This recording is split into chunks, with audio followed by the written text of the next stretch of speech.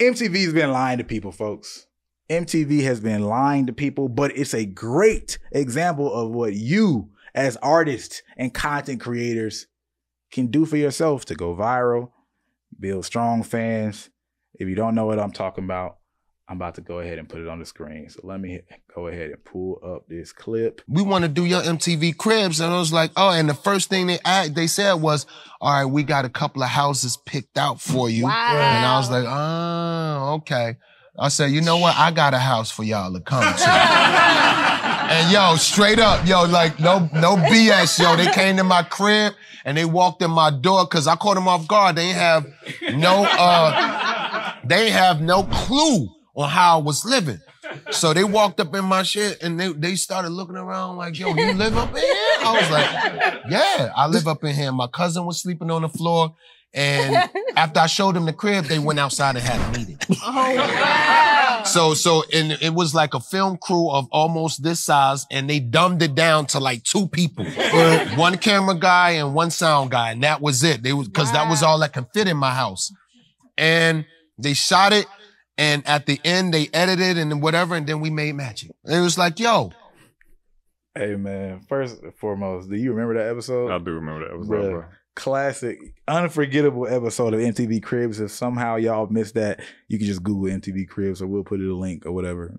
And it's a great episode because his house was trash. But they've been lying to people. Like when he said they had a house set up for me, I was like, wait, huh? Like that just hit me. I was like, wait, so they were going to give you a house? What do you mean they had a house for you and then you took them to your real house instead? That sounded crazy. So I looked into it. And you remember JoJo, the singer, right? Yeah. She said her episode was fake, right? So she said her and her mom weren't even living in the house at the moment. Her and her mom, for whatever reason, were living in hotels at the moment. So she went to her uncle's house. And her whole episode is just her uncle's house, like her cousins, toys, and all that stuff in that episode. And she, funny enough, said she regretted. She should have just balled out and did one of the houses that they do for people. Yeah, 100%, bro. What? and played it big. But that just let me know. I was like, hold up. So not all episodes, apparently, but many of the episodes, hey, completely fake. It's not even these people's houses. Now, doing what we do today, I get it. Production schedules, you know, hey, we got to get this thing shot. We got to get it in. There's so many reasons. And it feels different when it's MTV that's tricking you versus the artists like inspiring and conspiring to trick you. You know what I mean? Yeah. Because they always have that to lean on. Like, it wasn't me, guys. You know what I'm saying? That's just what they want to do. But it's weird. It does have a weird thing about it. But what I want to say to that, though, from an artist standpoint, content creator standpoint, this is entertainment, baby. Oh, fake it till you make it. Yeah, fake. I'm like, not even a fake it till you make it, bro. Because that fake it till you make it gets used so poorly in action. You like, oh, dang, bro, I ain't mean it like that. I'm talking, like I knew a dude that was in debt because he bought this BMW and all these nice clothes. And he was telling me like, he bought all this stuff so he could seem like he was doing big. I think, funny enough, he was trying to be an artist, but I was so far from out ever being in the music industry at that point. And like I was probably like a freshman in college. And he was like, he had to maintain that lifestyle because his brother looked up to him and all this stuff, but he was broke, right? Faking it till you make it. So I don't mean that. What I do mean is the ability to create something that's not real and then make it pop, though. If we go back to E.M. Triplin, right? At the show, creating a fake moment, right? Or creating or reframing a moment in that first case, right? Oh, it was only 13 people out in this show, but I'm so thankful for it. And then that goes viral. Some people making fun of him having 13 people at the show. Some people like kind of like cheering him along and encouraging him and calling him humble, all that great stuff, right? Yeah. But because he reframed the moment. Then the other moment that we talked about with him is particular, since we're talking about him, is he scripted the whole idea of the, yo, bro, forgot his name. Had somebody in the crowd. They scripted that, right? Yeah. And then obviously that went viral as well. So just another example of how so much of this shit around us, right, in the entertainment industry in particular, is fake. Let me take a quick second to say, if you're an artist trying to blow your music up, or if you're a manager, a music professional in general, trying to help an artist blow their music up, I have something that's a game changer for you, and it's completely free. As you may know, we've helped multiple artists go from 0 to hundreds of thousands of streams. We've helped multiple artists go from hundreds of thousands to millions of streams, chart on Billboard, go viral, all of that stuff. And we've now made the way we've branded multiple artists and helped them go viral completely free, step by step, in Brandman Network. All you have to do is check out brandmannetwork.com. You apply. It's completely free. But the thing is, we're not going to let everybody in forever. So the faster you apply, the better your chance of getting accepted. brandmannetwork.com. Check it out. Back to the video. Yeah, bro. Sometimes you just gotta lie until you fly, bro. You know what I'm saying? I stand on that, man. But I get it though. It kind of makes me think of that conversation we had about artists making other artists pay for their music videos because they have a brand to maintain. Mm-hmm. So I can understand MTV. Like you said, one, logistics reasons, it makes it faster. We know exactly where we got to go, what the neighborhood look like, if it's safe. But then also it's like, man, you know, MTV is in the game. They saw behind the scenes. They knew every artist wasn't as popping as they probably portray themselves to be. Yes. It's like, man, do I risk pulling up to an artist's house and getting the Redman situation when this show is supposed to be like showing the lifestyle of the grandiose, right? Like I kind of paint that larger than life image, especially in the 2000s, bro. The 2000s were crazy, bro. We assume every rapper back then was making like $100 million a year or some crazy shit, right? So the lie was in full effect back full then. effect, bro. Yeah, every bit of it. Every entity making sure the lie stands still. You know what I'm saying? So, and then the JoJo one is crazy too, because I could see them in the same situation, like, oh, you homeless? No.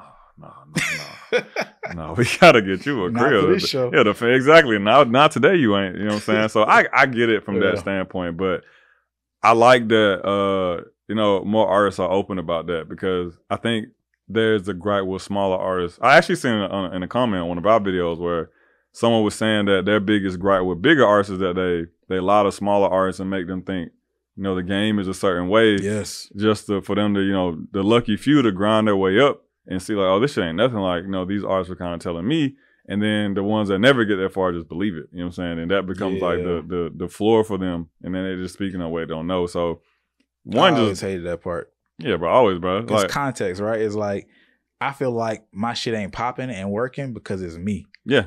And you don't realize, no, it's not you. It's they have things on their side that you are unaware of completely. So now you get more depressed and depressed, judging yourself, when really your shit ain't popping because you don't have this resource, that resource, or this person, or the timing. Because sometimes these people just pop and they have no idea why. Yeah. Right? But they'll make it seem like I planned this thing out.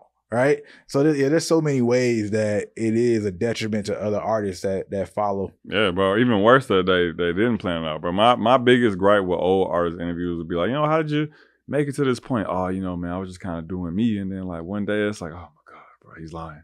He's lying so hard, bro. Like you said, maybe that's really how they felt because they didn't know what the fuck was going on, you know, but most of them be lying. Yeah, that's a whole nother subject. We can get in another day. Because there are some who truly feel like I was just doing me, and me is so awesome that the world had to witness this greatness at some point. Yeah. So there is some of that as well, because they truly are, like you said, just unaware. Because the label kind of kept them from that back in the day. Yeah, it's like, bro, you had a $200K budget behind you, but because I'm thinking about it from Redman's perspective, bro. Like that had to be a hard thing to do back then. Because like I said, the 2000s, bro, like every artist was kind of portraying themselves as like super grandiose.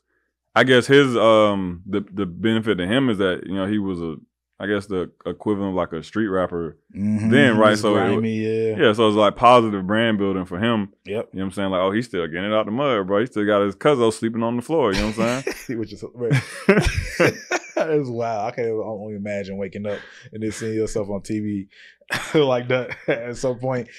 And I think just for a small, you know, branding moment, there's layers to this, right? Because the show branded itself and had to maintain its image, like you said. So, yo, bro, like, you want to get this house so we can just make sure everything looks apart, and we don't want you looking crazy, right? But because of that standard, when Redman came like he came, it broke that norm. and then made his episode a viral episode in that time. Like that's one episode that if you watch episodes, you don't forget that one because it was just so crazy to see at that time. Yeah, I remember that, bro. That's what I'm saying. I remember that episode. And I don't think a lot of artists would do that today. I think a lot of artists, they would be like, yeah, give me the house. I don't want people to see how I'm really living right. Give me the house. Yeah, I actually would agree with that. It's still a very rare thing. But yeah, artists, so much of this is a sham. But it's the entertainment industry. So don't think of it as fake, like they're trying to trick me as an artist and young professional who's trying to come in the game. It's entertainment. That literally is what it is. It's magic. Yes, trying to trick the fans. It's the movie magic, the TV magic. I remember going to a talk show. It was Monique's talk show when she had it. Here it was at one of Turner Studios. And the entire talk show, it was a late night show on BET, was shot in a completely different order than what it showed on TV. Because of the efficiency of moving shit around. They had to move the set. We got this one room, so we're going to have Ghostface Killer perform now, even though technically we're not going to have him shown until after the third commercial break or something like that, right? But once we move the set, that chance is going to be gone, so we're not going to move the set back just from the perform. So it makes sense why all these things are in place in many ways, just like MTV is like, oh, it's easier, we got a schedule. So there's reasons for it, and then also it's just a better experience. People say they want like realistic movies and things like that, but if you really saw it truly realistic, that shit would be boring as hell because they're gonna go through every motion, emotion. You don't want to see me actually walk all the way down the stairs from my room into the kitchen. You see me wake up, I might walk in the hallway. Next thing you know, you see I'm on those last 2 steps walking into the kitchen, right? That's what you want to see. You don't want to see every single step. So this is the entertainment industry. That's a part of it. You just need to also make sure that you're not doing something that's going to be a massive threat to your particular brand, right? But aside from the branding image faking it, right? The more important part is just understanding you can create moments in general, right? If you give it the right attention, that can become a bigger moment, right? Like, period. Shoot, people do these fake relationships. They make it seem like it's a relationship for a moment. All of this shit, bro, it's entertainment. That's it. Yeah, bro. Gotta deceive until they believe. Hey, man. Look, I know we coming off the holidays, man. You hung around the old folk over the holidays, man. Lie till you fly, deceive till they believe, man. You look like you need a pinky ring on you right now, man. Now that last one was just sitting on my heart. Like it hit me like halfway through the convo. I was like, I gotta hold on to this one. Like. Hey, we're gonna put that a tweet storm of that one. All right, well, let's get into